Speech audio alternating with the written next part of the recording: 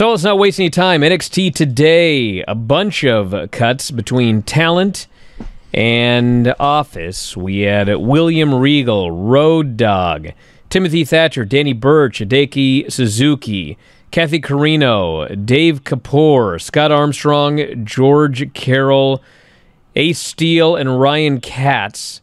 And there may have been 3 or 4 others we have not listed here. But a lot of the old regime on the way out as the new regime is rolling in. Who's the new regime? I don't know who the new regime is going to be, but I mean, all those old NXT black and gold folks on their way out. There's a lot of people that are still there, that were there, but yeah, and there's a lot of people that were let go. As far as like Burch and Thatcher, I mean, it was pretty obvious the direction as far as the wrestling goes that they were going to be let go, and neither of them is a secret or anything like that. That was probably months in the making. Regal was a big surprise, although they'd taken him off television and had eliminated his role as a television character for no good reason, because he was actually excellent at it, but that doesn't matter. Well, then he had no real role as an indie talent scout, since they're not looking for indie talent anymore. Yeah, so that's probably it. They announced they had a statement here, and they said, with the continued evolution of NXT 2.0, we have decided to part ways with some of the staff based in our Performance Center. We thank them for their many contributions throughout the years and wish them the best. That's nice. That's nice. Yeah, so, I mean, as far as some of the others, some of them, like Kathy Carino, had only been there for a couple months, right? Apparently she moved within the last couple of months across country to do the she was job. living in Vegas. She was living in Vegas, yeah. It was her child's first day at her new school, and then fired. Yeah.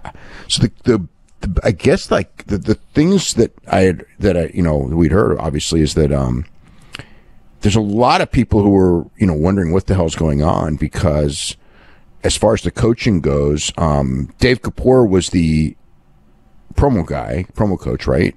And Scott Armstrong was the referee coach, and who also timed NXT.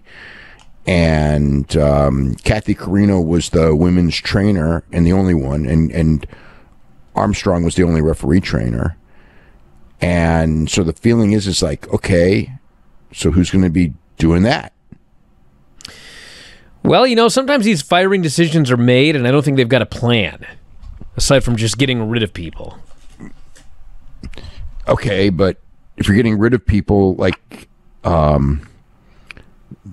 if you have like 3 or 4 people and you're cutting it down to like 2 people or even 1 person, it's one thing. But when you have 1 person in a role and you're cutting it down to 0, you need to have a replacement, don't you? You'd think that you would, but I mean, I'm watching SmackDown, and I can't for the life of me figure out who Roman Reigns is going to feud with when you look at that roster.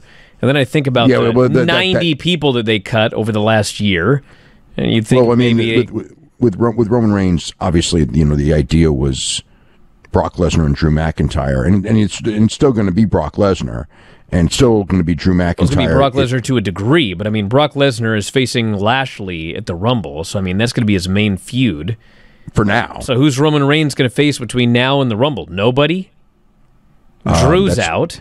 Drew's out, but that was something that came, like in the last whatever. I mean, Drew was the guy planned. Yeah, but my point is, like, if you got a wrestling company and like one guy goes down and you're totally screwed, I mean, you got a serious problem with depth. We have a serious problem with, it's not depth, it's depth. It's depth because they don't make stars. Yes, exactly. Yeah. I mean, look at AEW. They lost Moxley, and then Jericho was gone in his tour, and they've had all sorts of injuries, and everything's been fine. I mean, they got plenty of people that could be stars. They've worked on building stars, as opposed to building a brand around one guy who runs through absolutely everybody, and you draft one guy over, and that guy gets hurt, and now what do you do? Yeah, and they almost had that same thing on the women's side with Banks, except I guess, well, I mean, she's a knee sprain, right? So she might be out for a couple, but it's probably not going to be that for a long time. But obviously, she was probably Charlotte Flair's opponent for WrestleMania. So if she had gotten a worse injury, they'd have been screwed there, because the other one was Toni Storm, who just quit. So they don't, they're not filled with depth, even though they have like a ton of people on the roster, but they've pigeonholed everyone at their certain role. I believe that they have something planned for Reigns, but I don't know who it is.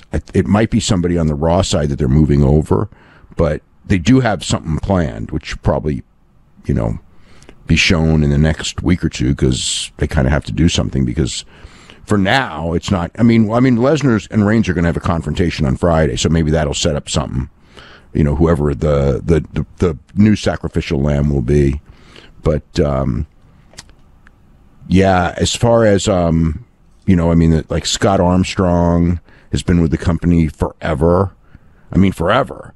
Road Dogg was probably, too closely associated with Paul Levesque, and Scott too, and Regal too, for that matter. There's probably something to that. George Carroll hadn't been there that long.